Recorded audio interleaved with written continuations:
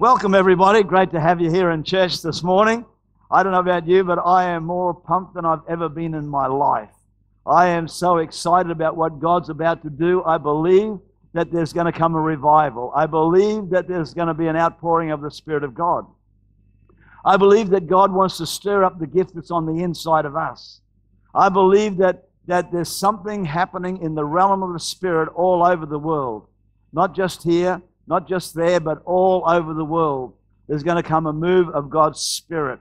And so this morning I want to speak about the purpose of the promise.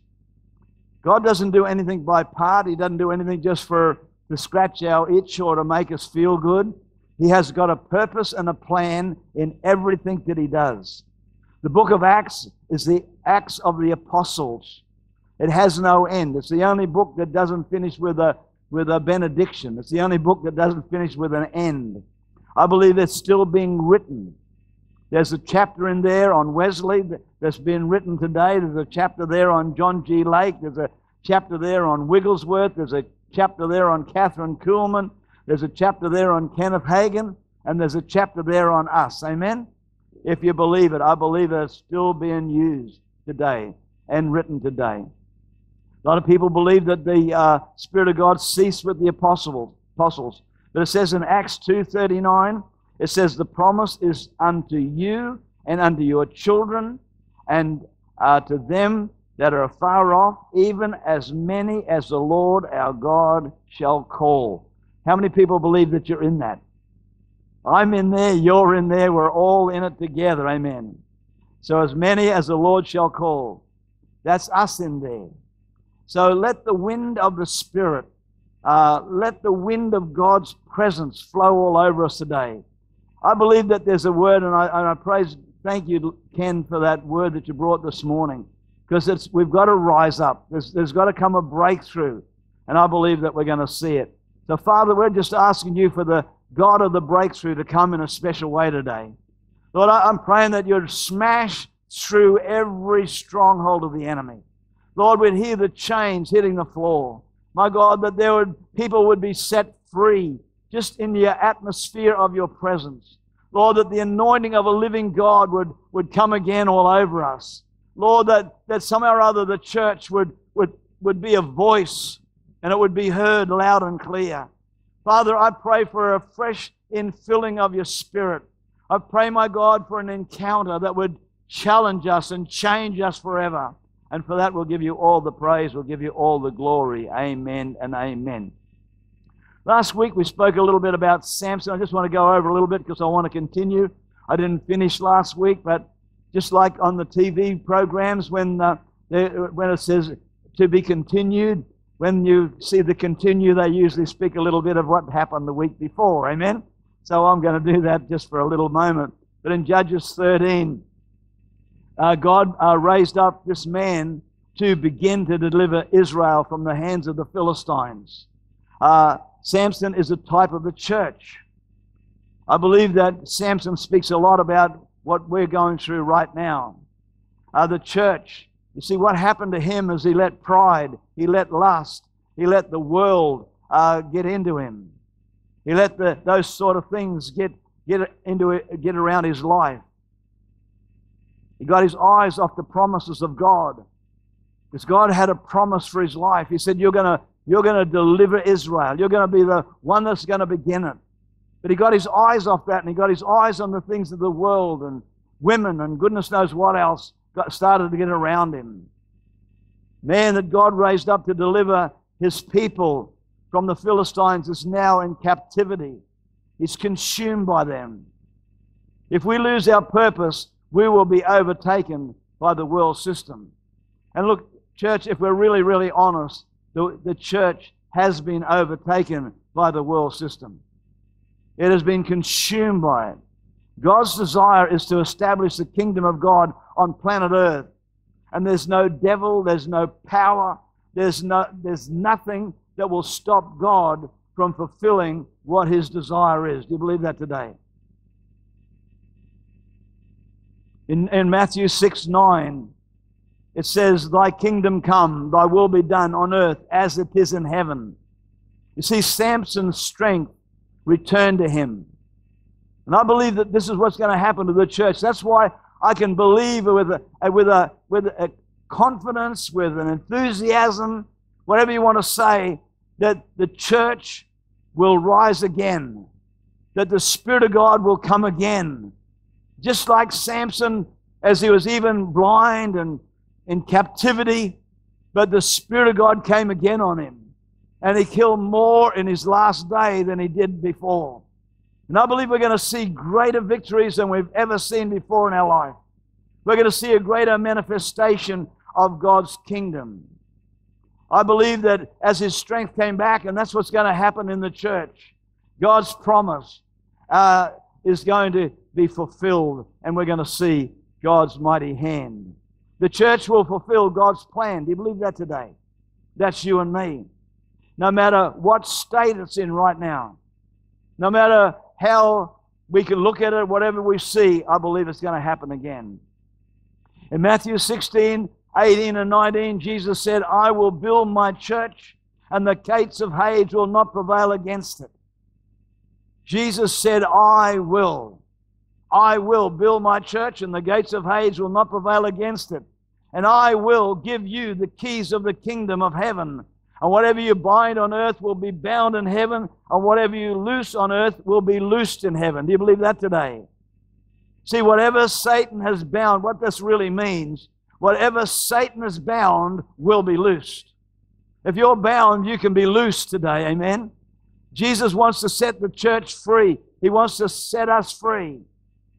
I want to just say to you again, when God says, and I will, He doesn't say that to trick us. He doesn't say that to con us. He doesn't say that so that we'll think, oh, well, you know, it might happen, but in the back of our mind, it'll never happen. We've got to get rid of the negative thoughts that get into the back of our mind.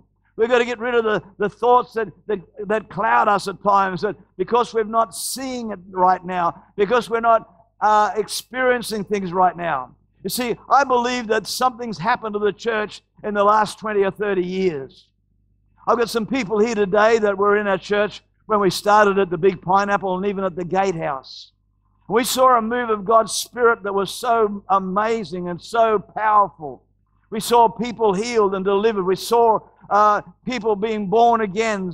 Just amazing, amazing miracles. But then over the last 20 to 30 years, I've seen a tremendous shift as the church has shifted away from the Spirit of God. A lot of Pentecostal churches today would not even dare do what we did this morning and start a service speaking in tongues. They would not dare even pray or do something like that because they've drifted so far away. And I believe that there's somewhere or other we've got to raise up a standard against that. We've got to break that stronghold. And we're only one little smidgen of what God is doing on planet Earth today. We're just one little speck of sand on the beach, perhaps.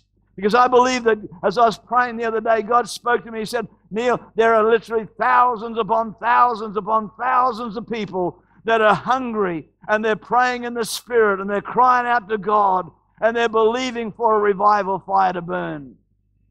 Doesn't matter what state we're seeing ourselves in now. It doesn't matter. Sure, it does matter. I'm sad that we've got there. But if we realize that over the last 30 years, there's been a tremendous moving away from the Spirit of God. And the church has been consumed by world. It's been consumed by just people just wanting to, for pleasure or goodness knows what else. There's cell groups that are meant to bring discipleship and different teachings and gatherings of people to fill them with the Spirit of God, becoming nothing more but that social groups. Friend, that social thing has got around us. It has consumed us. People speak more about the playground that they have for their children, and that is beautiful, and I love that. But if that's the criteria, man, we've failed. I believe the presence of God is more important than anything else. And I believe that there's a shift that's coming back. There's a shift that's coming back. And I believe just like Samson's hair, as it grew again, as it started to grow, and his power, he realized where his power came from. He realized that the power of God was the Holy Spirit. And church, never get your eyes off the Holy Spirit. Never get your eyes off Jesus Christ. Meditate daily on the cross of Calvary. See your Savior hanging on that cross. See Him there on a whipping pole, taking the stripes for your healing and your deliverance. Never, never, never. I am not allowing what's going on in my life at the moment for 1 minute to take my eyes off the power and the purpose of God's presence. Amen. I will not allow that, because God is my source. He is my strength. And 100 years from now, who cares? But I want to say that 100 years from now, if my prayers are being fulfilled, I'll be very, very happy. Amen. When Jesus says, I will, I want to say this, He will. He said, I will build my church. I will give you the keys of the kingdom. And whatever you bind on earth, whatever the Satan is bound, will be loose. And I believe the captives will be set free. How do I change? How does the church change? How do we change? Because we're all in this boat together. How many people want to really see a revival?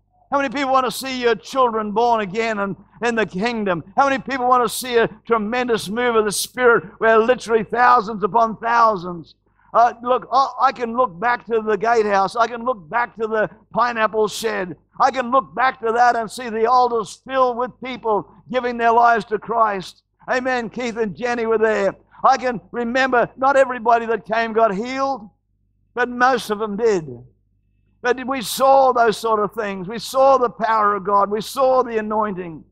We saw people just being touched by God. It was an amazing thing. Man, I don't know about you, but I'm going to let my hair grow again. Amen.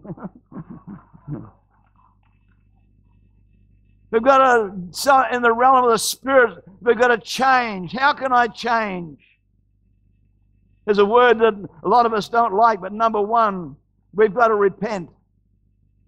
We've got the spirit of repentance. It's nothing, no good wearing, neck to knee clothes or trying to act holy or goodness knows what. But the spirit of repentance. There's a difference about trying to do something, and there's a difference when the Spirit comes upon you. When the spirit of repentance comes upon you, it's a different thing. I believe that we'll fall to our knees. I believe that we'll start crying out to God in a different way. I believe that then God can get a hold of our hearts. Because you see, we cannot con God. He knows the intents of our heart. Not trying to milk God, not trying to milk a miracle, not trying to milk a little bit of somebody cares or something like that. It's got to be real, and it's got to be between you and God. Number one, I believe, is repentance. He repented for his sin. He repented for the way he lived and the way he did things. And the second thing he did, he started to cry out to God. One of the things that's concerned me more about this COVID thing is what it's done to the church. What it's done to the church. Before COVID came, we were doing between 40 and 50 people to our prayer meeting. Now we can get 10. Friends, something's wrong. Something's wrong. I want to encourage you to come to the prayer meeting on Tuesday night. Start to break that stronghold. Trying to break that thing that says you don't have to go. Break that thing that says this or that, whatever it might be. Break it. Cyril spoke to me a couple of weeks ago and he said, I don't drive at night anymore. But next Tuesday night he was in the prayer meeting. I said, thank goodness that you didn't take any notice of that anymore. I thought you didn't drive at night. See, you got to break those rotten strongholds that get into your mind and say things to you. Oh, yeah, but come on, you got to bust through sometimes. Do something that's a bit of a challenge. Yeah, will it cost you? Yes, it will cost you. It'll cost you an hour. It takes me a half an hour to get there. I tell you what, if there's a specials on at Coles, you'd be there quick. See, this is where we can begin to cry out to God. Cry out to God in prayer. Jesus wants us to pray, amen. Wants to hear his people crying out to him. Samson began to cry out to God. He realized where his power came from. Friend, it won't happen while we're just singing Sa-Sa-Ra or whatever it is. It won't happen while we're hoping for it. It won't happen while we're just thinking, well, perhaps somebody else will do it. Tom and Deb will be there, praise God. Neil will be there. Nancy will be there. Somebody else will be there. No, we've all got to be there. Amen? Ooh, gone very quiet in this Presbyterian church.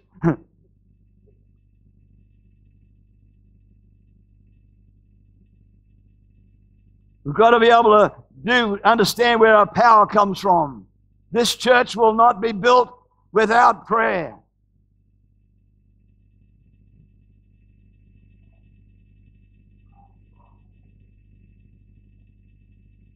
Renew in me a passion for you.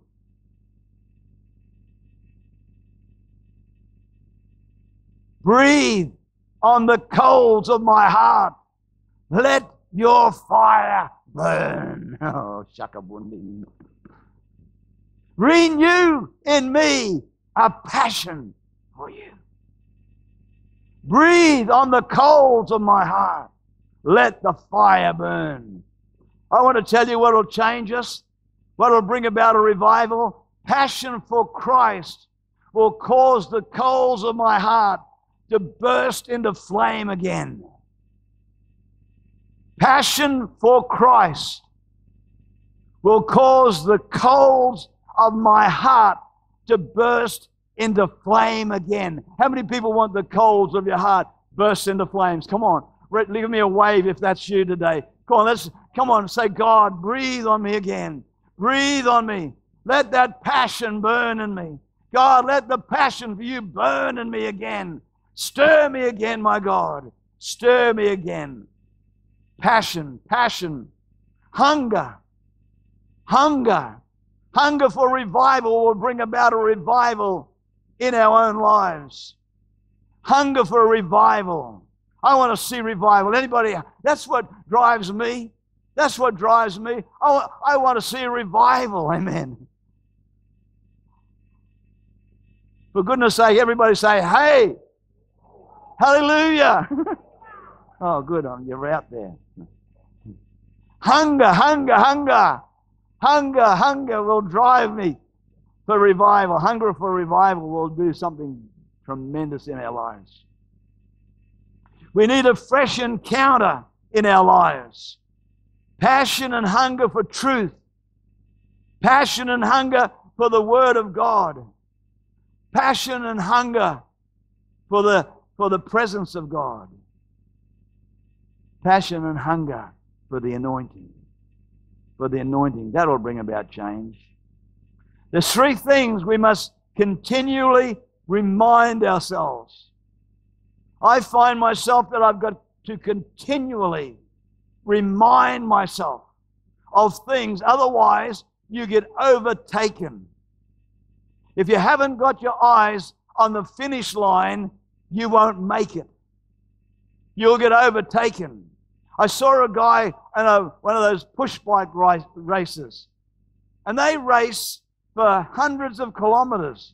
Massive uphills, downhills, goodness knows what else. And this man was going for his life, and he thought he'd won the race, and he stopped pedaling and threw his hands in the air, and as he did, the other bloke overtook him and won the race. He beat him by about that much of a tire. I don't want to be beaten by that much of a tire.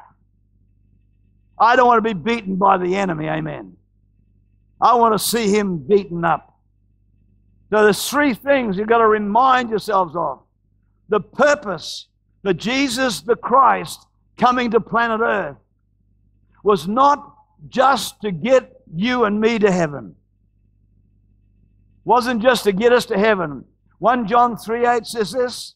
It says, for this purpose was the Son of God made manifest, that he might destroy the works of Satan. You know, there's a lot of things we don't understand at times. We don't understand things that are going on because God moves in mysterious ways, and He doesn't do things always the way we think He should do things. See, when Samson came on the planet, and Samson's mother had been spoken to by an angel and says he's coming and, he's going to begin to deliver Israel. So she thought that she just had a holy child. She thought that this child was just going to be so reverent and so wonderful and just so full of the power of God and so full of grace and mercy. He got the shock of her life when he went down to the Philistines' camp and he saw a girl down there, and he came back to his mum and dad and said, "Get her for me." And they said, "Oh man, come on, no, you're the one. You got to get a girl from here, from our tribe. No, you don't go down to the enemy's camp." But the Bible says that God was seeking an occasion to come against the Philistines. And see, sometimes we don't understand what's going on around us, but if you don't have your eyes on Jesus, you'll fall into the trap. And you see what happened there is, that he had a riddle, and this girl told these guys, and he made a bet of 300, I think it was, raiments of clothes. And anyhow, she told him the riddle, and he lost the bet. So he had to go and get 300 raiments of clothes. So what he did was he went and killed 30 rather, or 36 or something, Philistines, and took all their clothes off him and then paid his debt. Not a bad way to pay your debt. But you see, what you've got to, and I've got to understand, is God is seeking occasion to move against the Philistines. And that, if you want to reference it, it's in Judges 14, verse 4. The purpose for God sending the Holy Spirit to the church was not so that we just speak in tongues. It says, the purpose, I believe in Acts 1:8, you shall receive power. Power. When the Holy Spirit comes upon you, and you shall be witnesses unto me in Jerusalem, Judea, and other witnesses of my power. See, I believe that God wants to come again in power. He wants to fill His church with power again. But you see, that's not just the person standing behind the pulpit. That's for every one of us. Every one of us have got to stir ourselves instead of sitting back thinking, well, praise the Lord, the leadership, the elders, this one, that one, they'll do it. No. You see, you've got to stir yourself. And you've got to start believing yourself. You've got to start believing that God wants to use you, that God wants to empower you. If you've been filled with the Holy Spirit, you just didn't get tongues, you got power. It's funny that this doesn't say, when the Holy Spirit comes upon you on the day of Pentecost, you shall receive tongues. It says you shall receive power. You shall receive power when the Holy Spirit comes upon you. Your power, I believe, is very, very important. It also says in John 16:13, it says the Holy Spirit will lead you and guide you into truth. There's a lot of us need truth. As Tom says, people, that what he said there about his relative or friend that thinks that the world's going to run out of oxygen. There are other people in the church that have got just as stupid of ideas. And we've got to find the truth, amen.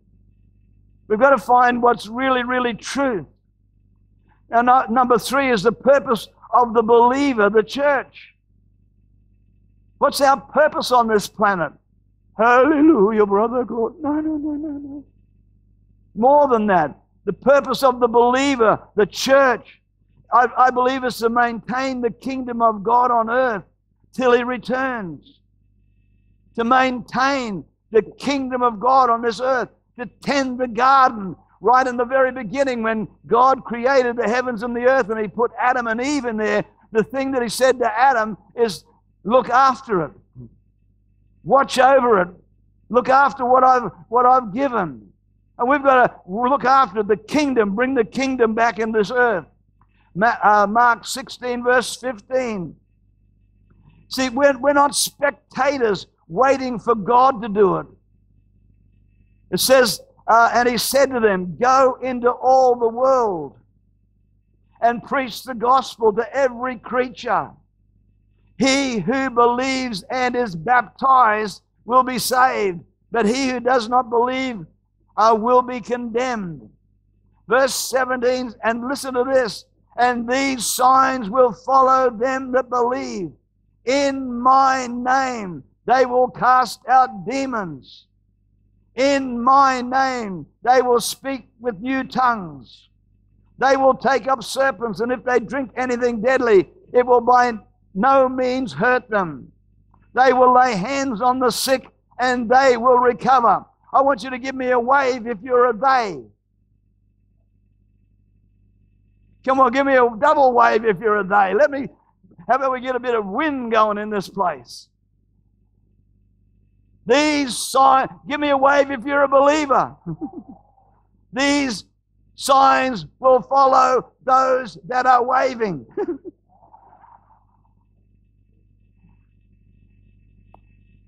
Not this or that, you and me.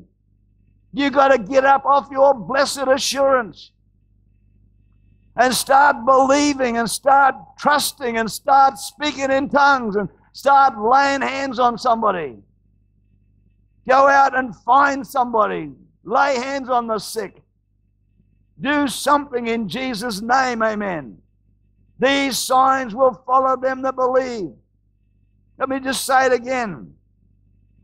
He who believes and is baptized will be saved, but he who does not believe will be condemned. And these signs will follow those that were waving. Who believe in my name, they will cast out demons. They will speak with other tongues. They will take up serpents, and if they drink anything deadly, it will by no means hurt you. They lay hands on the sick, and they will recover. We are not on this planet just to accumulate wealth and have a good life. Well, I thought I'd get an amen from that.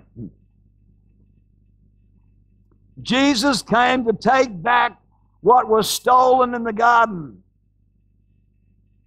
Number one thing that was stolen was relationship. Everybody say relationship. Relationship with Him. God Almighty. Sometimes when I'm praying or just sitting in my chair or whatever I might be doing, I just sort of meditate and I start to think about the majesty of my Creator and who He is and that He, that one, wants to have a friendship with me.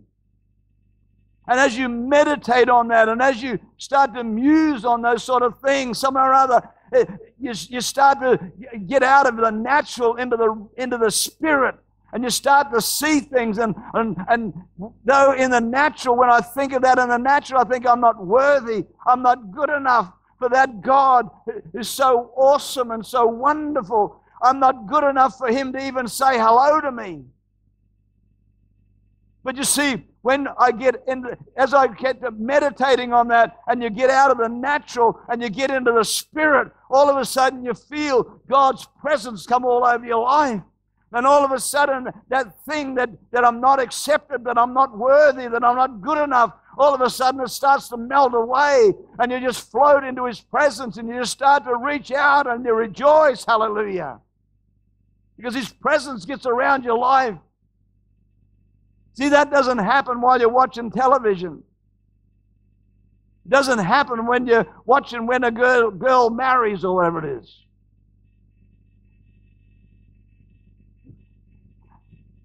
It might for you, I don't know, it didn't for me.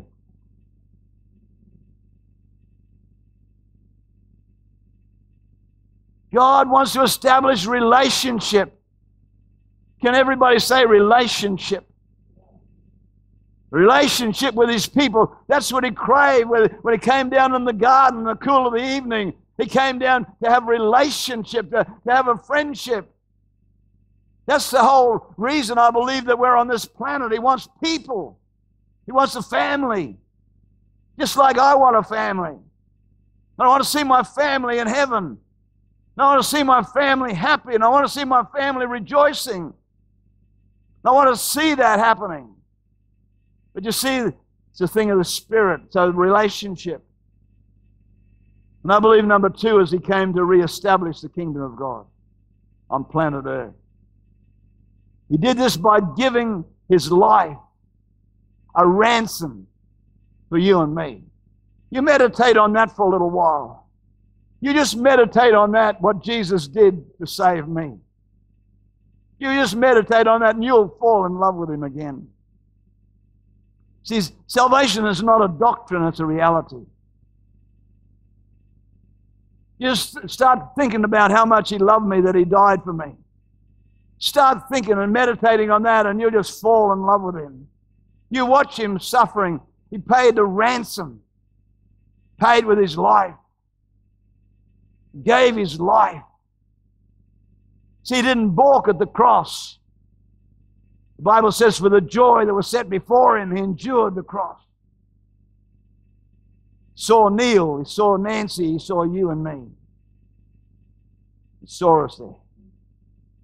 Thank God today the grave couldn't hold Him. Amen. Praise God, the grave couldn't hold Him. He arose, He arose. Hallelujah, Christ arose. He arose, the victor from the dark domain. He arose, the victor. After the resurrection, Matthew 28, 18 and 19, Jesus came and spoke to them. I think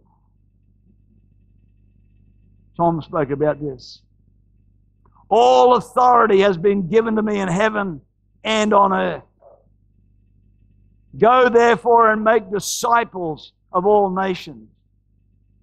See, if we lose the purpose of the promise, all we become is just tongue talkers. And even now that's fading away. There'll be many Christians today, Pentecostal Christians, that don't even speak in tongues from one day to the next. Jesus carried this authority all through His ministry on earth. In Acts 10:38, it says how God anointed Jesus of Nazareth with the Holy Spirit and with power, who went around doing good and healing all who were oppressed of the devil, because God was with Him. How God anointed Jesus of Nazareth with the Holy Spirit and with power, who went about doing good, because God was with Him. Friends, somehow or other, Jesus said, these things that I do, you can do also. And the only way we can do it is by the Holy Spirit. And you've got to do this, you've got to put this, how God anointed Neil Miers from Townsville with the Holy Spirit and with fire or power, who went around doing good, healing all who were oppressed of the devil, because God was with him. You got to put your name in there. You got to say, you got to be bold. You got to push through. God has anointed you, amen. You are anointed vessels. God wants to do more than we could ever imagine. How much time have I got? Am I doing okay here? Got another 10 minutes. I want you to open up your Bibles if you would. I've got all these others written down, but I want to read this one to you. Mark chapter 1. Mark chapter 1. It says, then they went to Capernaum, and immediately on the Sabbath he entered the synagogue and taught. And they were astonished at his teachings, for he taught them as one having authority, and not as the scribes. And there was a man there in the synagogue with an unclean spirit, and he cried out, saying, let us alone. What have we to do with you, Jesus of Nazareth? Did you come to destroy us? I know who you are, the Holy One of God. And he rebuked him. He said, be quiet and come out of him. And the unclean spirit convulsed him, and he cried out with a loud voice, and he came out of him. And they were all amazed. So they questioned among themselves, saying, what is this? What new doctrine is this? For with authority he commanded even unclean spirits, and they obeyed him. But I want to tell you, there's going to come some changes in the church. And God's going to start doing some things that are unusual, amen. He's going to start doing things, but here he is, Jesus turns up, and he starts to move with power and with authority. And the people there, they recognize this authority. Verse Luke, have a look in Luke, Matthew, Mark, Luke. Luke chapter 10. And after these things, the Lord appointed 70 others also, and sent them 2 by 2 before his face into every city, every place where he himself was about to go. And he said to them, the harvest is truly great, but the laborers are few. Therefore pray the Lord of the harvest to send out laborers into the harvest. Verse 8, whatever city you enter, and they receive you, eat such things as are set before you. And it says, heal the sick there, and say to them, the kingdom of God has come near you. So here he is, he's sending out laborers. These were just ordinary people just like you and me. And then it goes over here, and it says in verse 17, it says, then in verse 17, then the 70 returned with joy, saying, Lord, even the demons are subject to you, to us in your name. Friend, you'll be amazed if you start to go in the power of the Holy Ghost. Some people are waiting. They're saying, I'm waiting for this, I'm waiting for that. I said, you don't have to wait anywhere. He's already said to you in the book, go. Go into all the world. These signs will follow you when you go. Well, I'm waiting for the signs. No, they follow. They don't go before you. They follow you when you go. That's what faith is, stepping out, moving into something, going for it, having a go. The 70 return with joy, saying, Lord, even the demons are subject to us in your name. And he said to them, I saw Satan fall like lightning from heaven. Behold, I give you the authority to trample on serpents and scorpions and over all the power of the enemy, and nothing shall by any means hurt you. Nevertheless, do not rejoice in this, that the spirits are subject to you, but rather rejoice because your names are written in heaven. Amen. Do you believe that today? Rejoice because your names are written in heaven. I saw Satan fall. Nothing can harm us. Fear can't hurt you. Devil's works can't hurt you when you're covered with the blood of Jesus Christ. We need the armor of God, which you find in Ephesians 6:11. I hear a lot of Christians say, I get up every morning, I put on the armor. I do this and I do. Friend, it is not a ritual. You cannot put the helmet of salvation on if you don't know you're saved. You can't put on the armor of God. You can't put the shoes on your feet to go out and preach if you haven't prepared in the Word of God.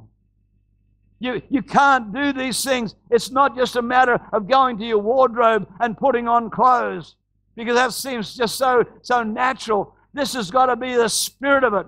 When you're putting on the helmet of salvation, man, you've just got to believe it, and you've got to confess it, and you've got to understand it, and you've got to see it.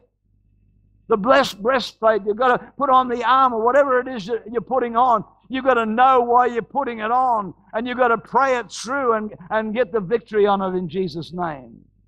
In Ephesians 3:19, we need to be filled with the fullness of God.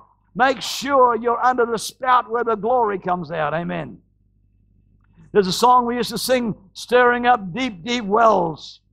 The deep of God, I believe, is crying out to the deep inside of you. Will you respond to it? Stir up the gift. It's time to rise, shine. Rise up, you people of power. Make a stand. Draw a line in the sand. Be bold.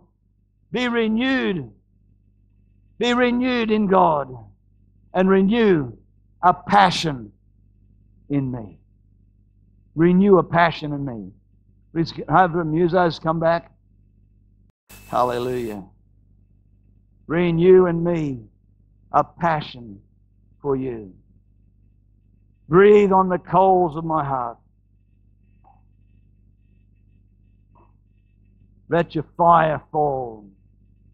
Let your fire fall. Oh, shakabundi. I feel better now. Kuka shakabundi. Why don't you somebody have a little talk in tongues? Stir up, stirring up deep, deep wells. Stirring up deep, deep wells. Stirring up, stirring up, stirring up. Roy, there's a stirring going on the inside of you. There's a stirring that's beginning to stir on the inside of you. Oh, Roy, it's your moment. It's your time to rise up. It's your time to rise up and start to speak. Start to speak it out in Jesus' name, Roy. Start to speak it out. It's time to break the chains that hold us bound. I would be telling you fibs if I said to you that throughout my Christian life, it's just been a breeze. I've just been tiptoeing through the tulips with Tiny Tim. It's just been so easy. I've never had a problem. I would be telling you fibs. But I want to tell you, there's times when I've had to stand, and when I've done all to stand, I've just kept standing. Perhaps right now is a similar time. But I want to tell you, friends, we're not going to let anything overtake us. We're going to overtake it. The church, I believe, it's our finest hour. It's our time, but we've got to learn to be able to respond. We've got to learn to be able to yield. I know as a Christian many times when the Spirit of God was speaking to me, I'd be hanging onto the chair in front of me. Thank goodness they're 1 point something meters apart and you can't get hold of the chair today. But I'd be holding onto the chair, my knuckles would be going white. Because I knew God was talking to me. God was wanting to do something in my life, but somehow or other I didn't really want it. Perhaps it might have been total ignorance. Might have been pride. I don't want people to think that I'm not all there. Every one of us got different reasons. But I found that God is a good God. People say God is a good God, and it's just a phrase. But God is a good God. And is a rewarder of those who diligently seek Him. And I found that I had to let go. One time when Nancy and I were out in our boat, we were on the Whit Sundays, she fell off the back of the boat. It was just on dusk, and I just told her we'd seen other people swimming. And I said to Nancy, I said, they're stupid. She said, why? I said, this is the time when there's sharks on dusk. And she fell in the water. Well, she put her hand up, but she put her finger somewhere or other in the ladder, so they were still up. She got a finger in the hole of the ladder and started to bleed.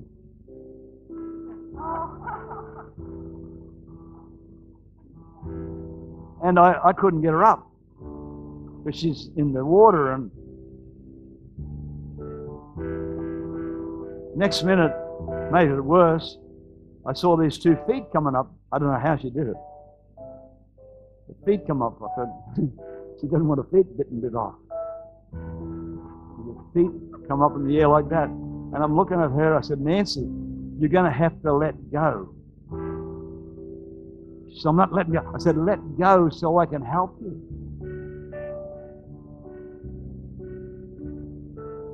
I don't know what she felt. A little mullet might have swam past. But all of a sudden she let go and I could pull her up. But you see, if we don't let go of our pride and our wrong thinking and wrong attitudes and wrong. If I go out there, he's going to push me over. Well, I might. I'm not saying I haven't. I surely have from time to time. I get excited, I jump on people. I headbutt people. I do anything, haven't I, Keith? I've most likely headbutted you a few times. Draw a circle on their belly and headbutt them. I'll do anything to try to help people. And That's all I want. I just want to help people. I just want to help you to break through, to break into what God has for you. We're going to sing this song when you and me are passionate. Is that what we're singing? That's it, isn't it? Yeah. Let's stand to our feet.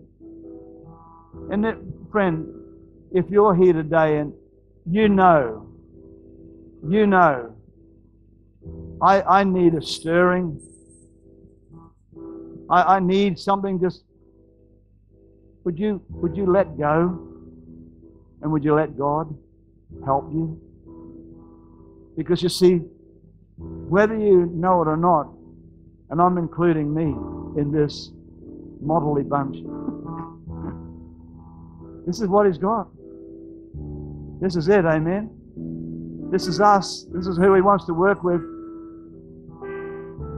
And He will if you let Him. But we're just going to sing it.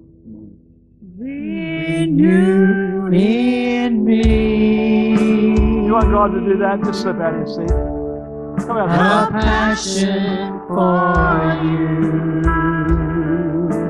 Let God touch you. Breathe on the coals of my heart. Let the fire burn. Renew in me a passion for you. Breathe on the coals of my heart. Let the fire burn.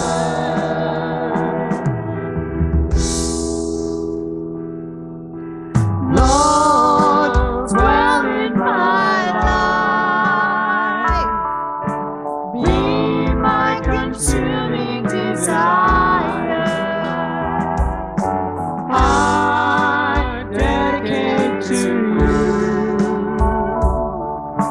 all this life that you've given me. Please take me on with you.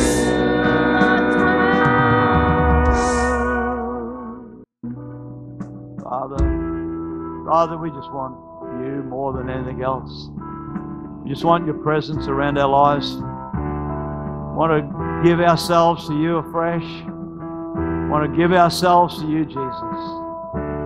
We just give ourselves in Jesus' name. Amen and amen.